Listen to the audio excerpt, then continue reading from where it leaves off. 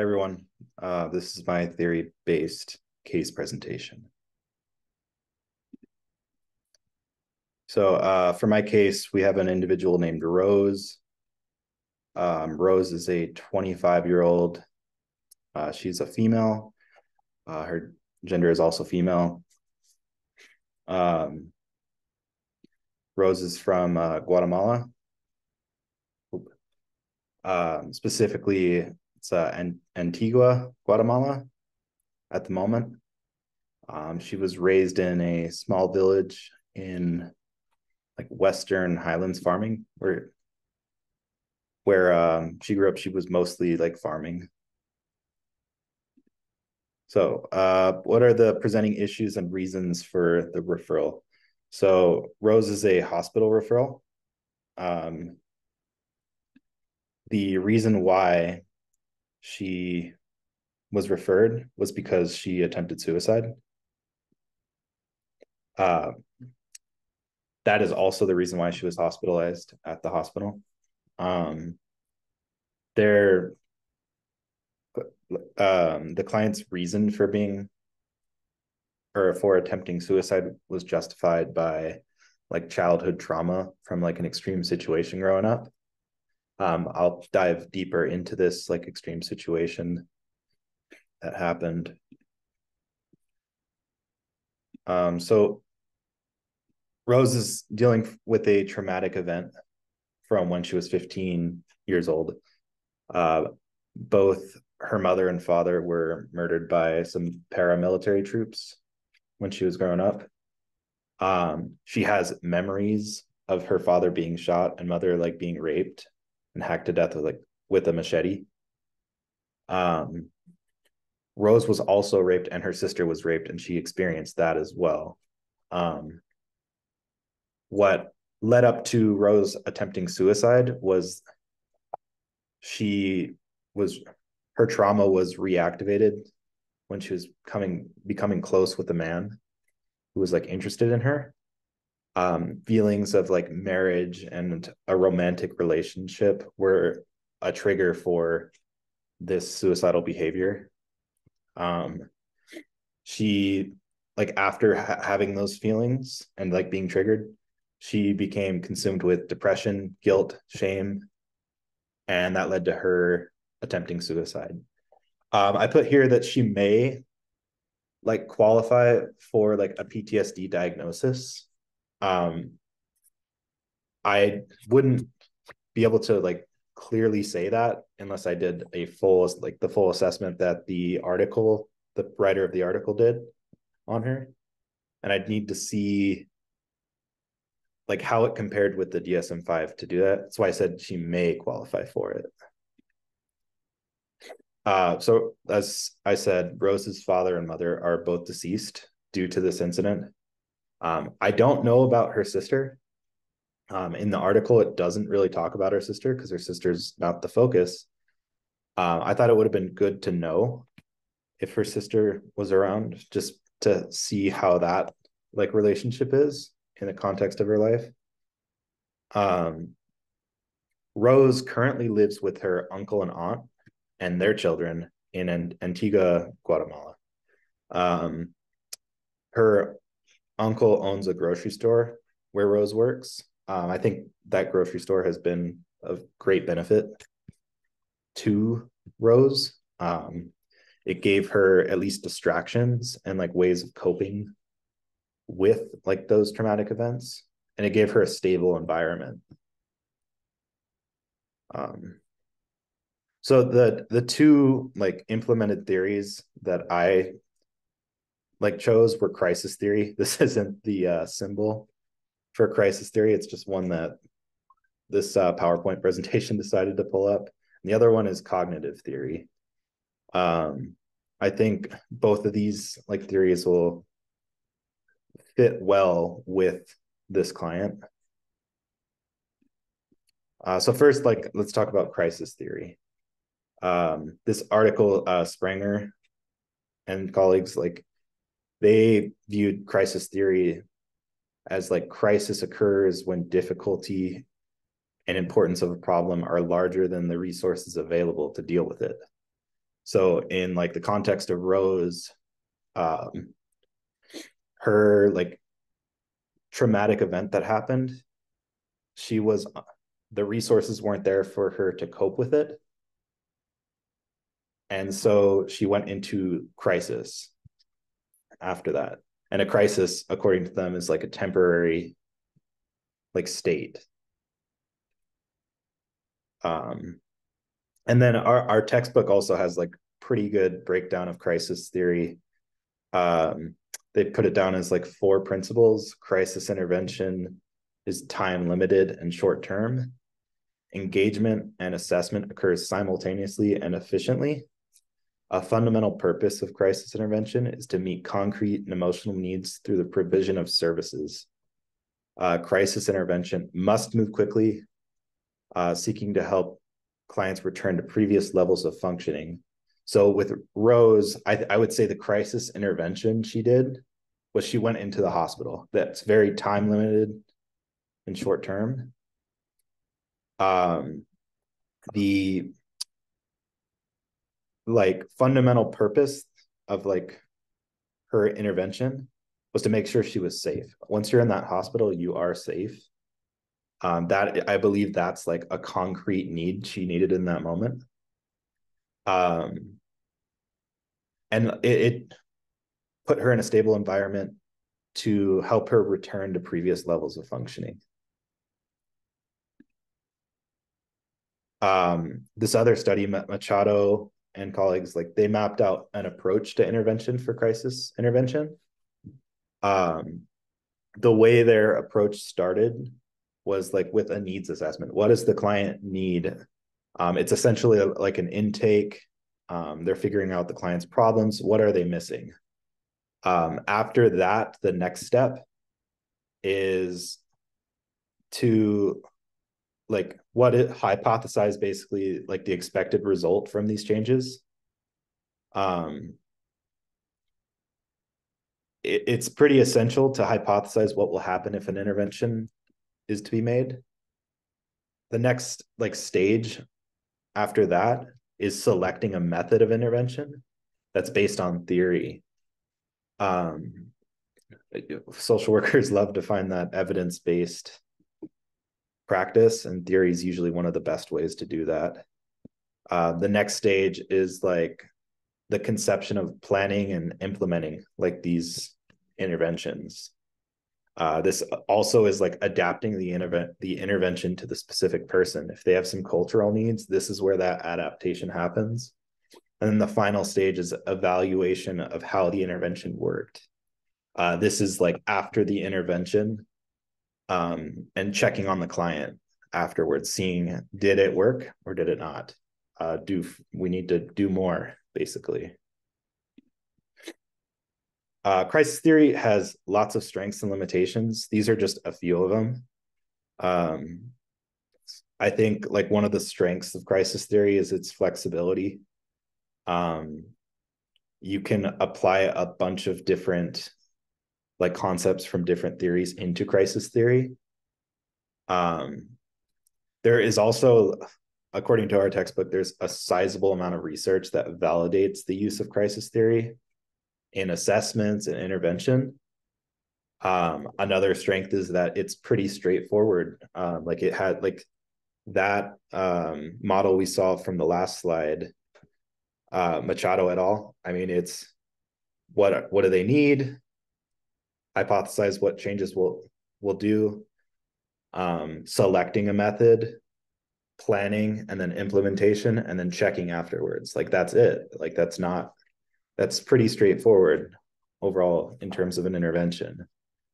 Some limitations to like crisis theory are that due to like the number of methods that may be used during the intervention, it's difficult to measure the effectiveness of the model versus the effectiveness of the intervention that you use.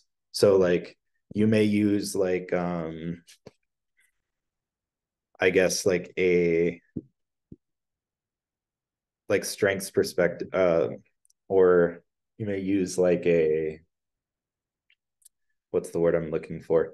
Like a particular intervention with crisis theory, how do you know that intervention wasn't the thing that was effective and not crisis theory? Another like limitation of crisis theory is there is a time limit on the crisis model. If like problems persist past 4 to 6 weeks, a different intervention may be better. And like sometimes, you know, for a lot of people, their problems are going to last longer than 4 to 6 weeks. All right, on to the next one, cognitive theory. According to Beck and Hai, cognitive theory hypothesizes that everyday psychological problems and clinical disorders are the focus of normal adaptive functions. The difference between adaptation and psychological disorders is mostly comes down to like small differences in data. They say like a lot of like the reason for problems is like the exaggeration of biases. So if you have like a negative bias that exceeds the maximum that we can take, then the probability of an individual experiencing some type of subclinical or clinical disorder is higher. And then another like study that I looked at was Smith and colleagues. They described cognitive theory in the context of a traumatic like stress.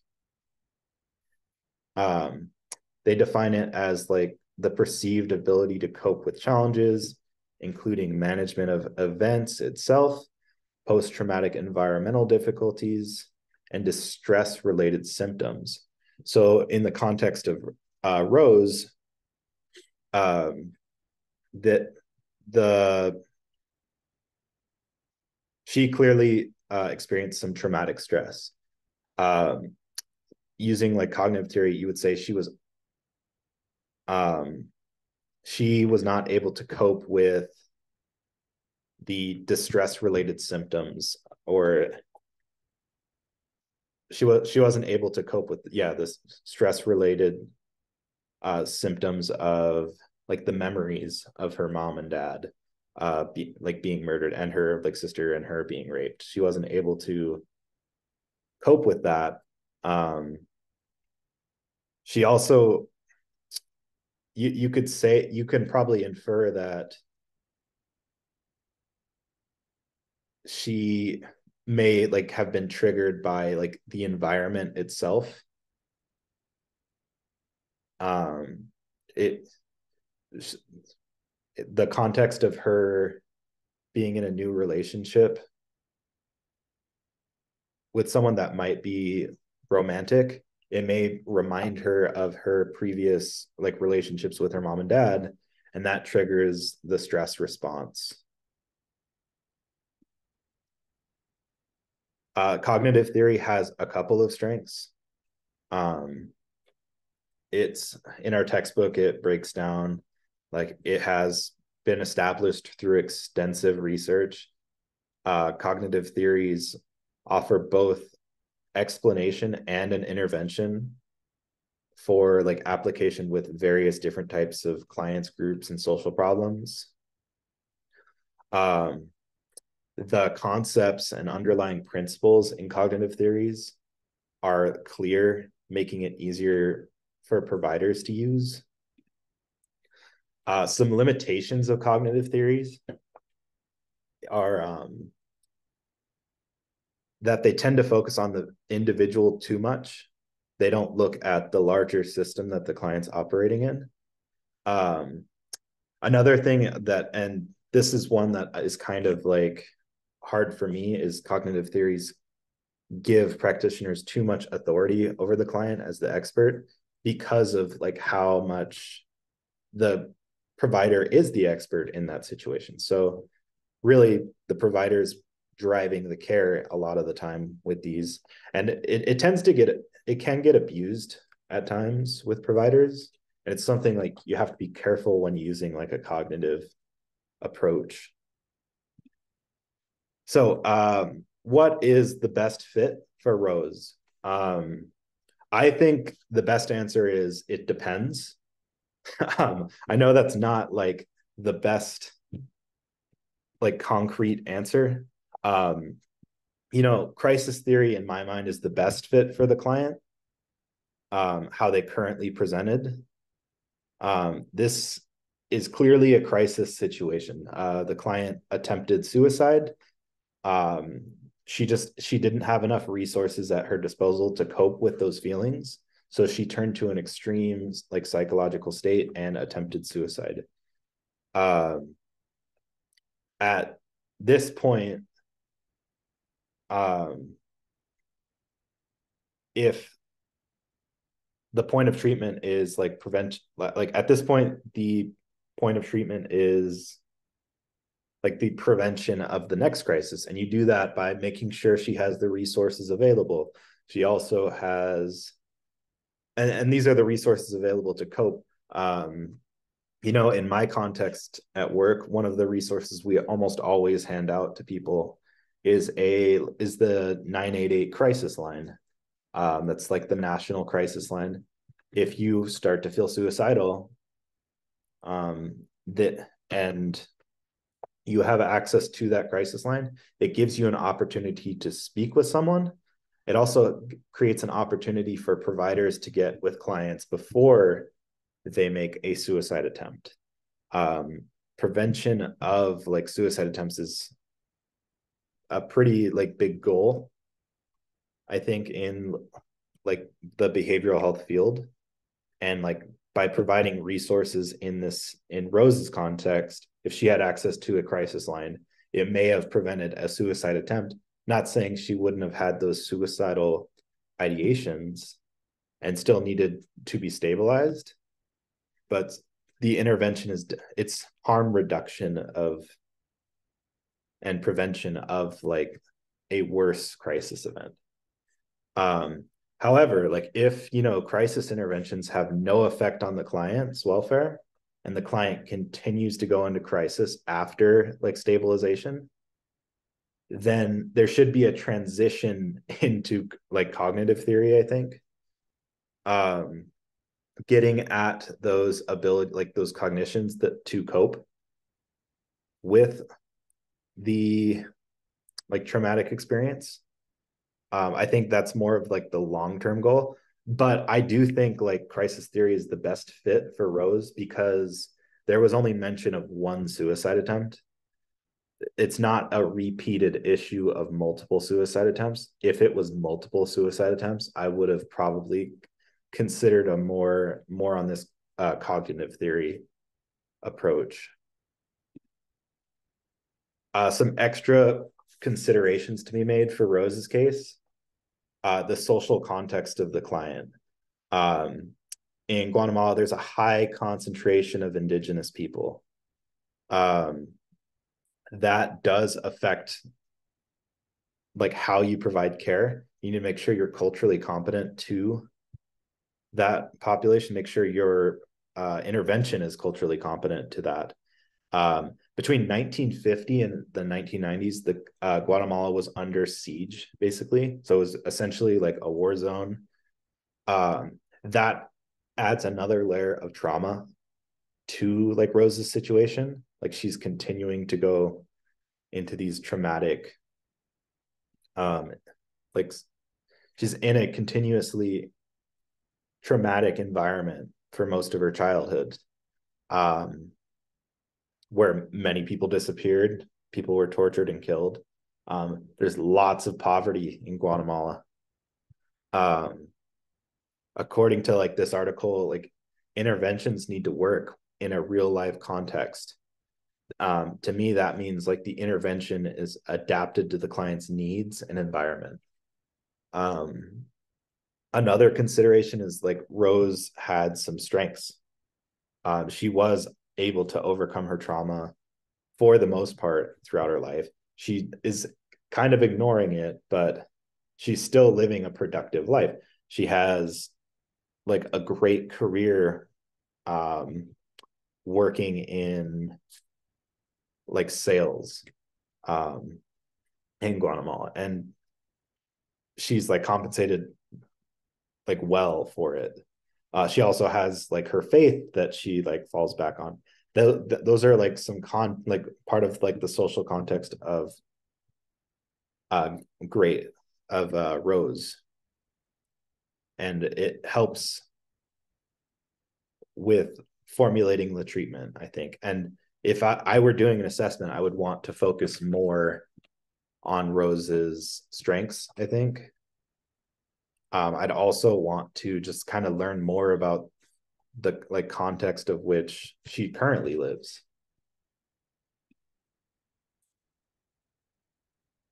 All right, guys. Um, thank you for listening.